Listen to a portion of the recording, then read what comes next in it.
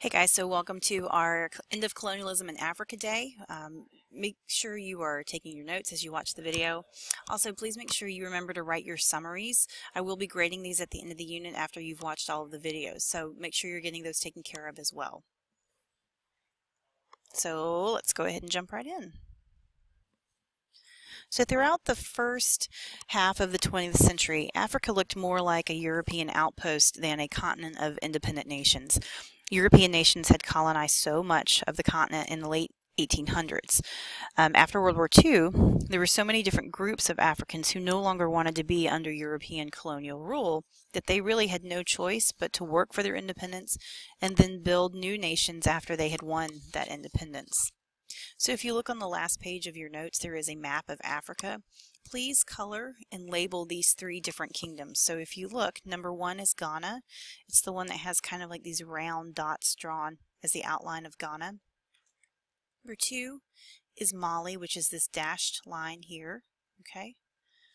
Number 3 is going to be your Songhai, which will follow this dark black line all the way around here. Okay. So as you can see by this map, Africa had been settled by many different European nations, but France and Great Britain had the most colonial possessions. During World War II, African soldiers fought with European soldiers to defend freedom. As a result, Africans no longer wanted to be dominated by colonial European powers. So the United Nations signed the Atlantic Charter in 1945, and what this does is give colonial nations the right of self-determination. So in other words, the freedom to choose their government. This charter ends up being the inspiration for many of the revolutions that occurred in Africa. The African push for independence started before World War II, though. French-speaking Africans had begun to express their desire to be independent. These people began to take great pride in their African culture, in their heritage, and in their values. The Pan-Africanism movement began as a way for Africans to feel connected through cultural unity. The main goal of this movement was to gain independence and bring an end to colonialism in Africa. The biggest problem, though, was that the European countries were not so enthusiastic about giving up their colonies and the raw materials coming from those colonies, so they certainly weren't going to just give them up without putting up a fight. So let's take a look at some of the specific countries and what it took for them to gain independence. We're going to start in North Africa with Algeria. North Africa had been colonized by France, and before World War II, France had thought of their African colonies as part of the country. They weren't viewed any differently. However, a new constitution put in place after World War II gave colonies more rights, such as self-determination. De Gaulle could, who you should remember him from our World War II unit, he gave these French colonies a choice.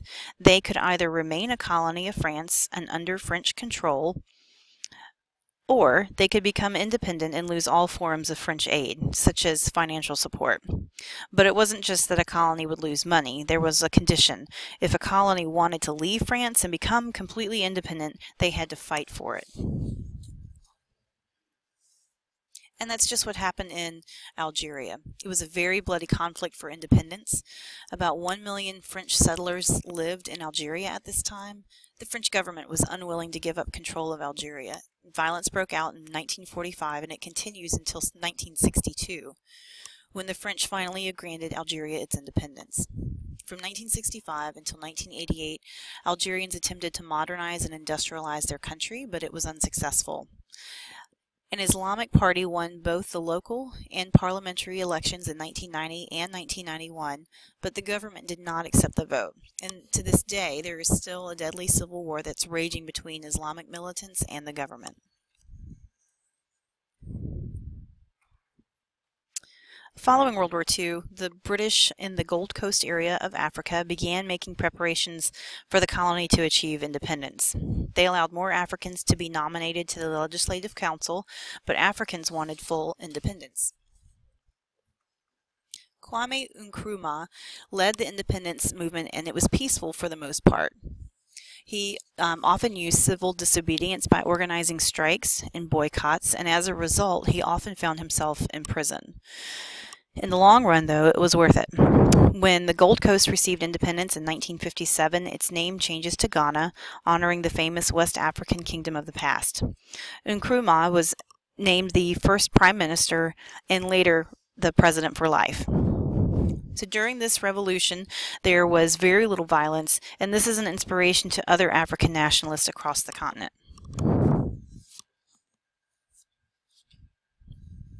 On to East Africa now. Kenya is the pink country that the arrow is indicating there. Kenya is not like Ghana in that their revolution was mostly peaceful. Kenya had to fight for their independence.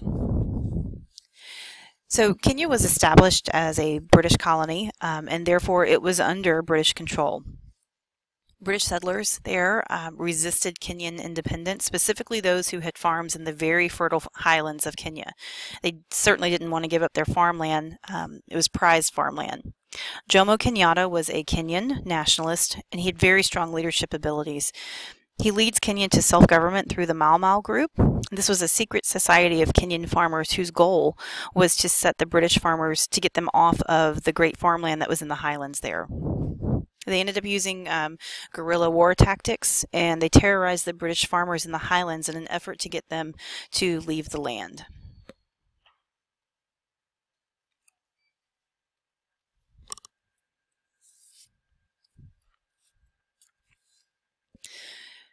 Kenyatta never admitted that he was associated with the Mau Mau, but he never condemned the group either.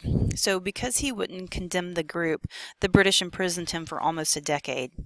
Kenya was finally granted independence in 1963.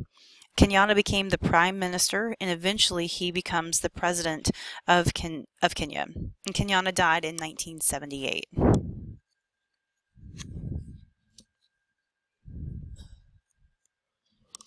In South Africa, a white minority had ruled a black majority. This racial conflict was a result of colonial rule, and although South Africa had a constitutional government, the Constitution gave power to the white people and denied the black majority any rights. In 1948, the white majority put in place a policy called apartheid. This was a very strict policy that separated blacks and whites. Black South Africans were denied many basic rights. The African National Congress was established in 1912, and it starts to fight for the rights of black South Africans. Of course, the government does not approve of the ANC, and many of its leaders end up being put into prison as a result. Some of the methods that the ANC used were boycotts, strikes, those sorts of things to protest the racist policies that were going on. The government ends up banning the ANC, and many of its members were imprisoned. Nelson Mandela was one of those leaders. The police responded very brutally to these protests. For example, in 1977, they beat a very popular protest leader named Stephen Biko to death while he was in custody. These protests continued, and eventually the government had to declare a nationwide state of emergency in 1986. When Mandela was imprisoned, he had been sentenced to life in prison.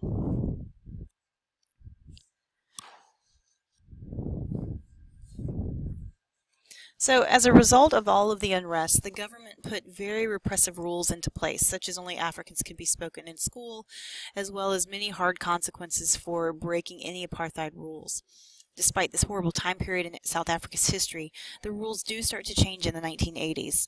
In 1989, F.W. de Klerk was elected president, and his goal was to transform South Africa. In 1990, he legalized the African National Congress and released Nelson Mandela from prison, who had been in prison for 17 years. Over the next 18 months, the South African Parliament got rid of apartheid laws, and in 1994, Nelson Mandela was elected the president in a first ever all-race election. Now, this wraps up what you need to know about the independence movements in Africa. Next video, we are going to be taking a look at the Middle East. So please don't forget to continue with your summaries. Also, you should be expecting a quiz covering India and Africa in the next few classes. I will see you guys soon.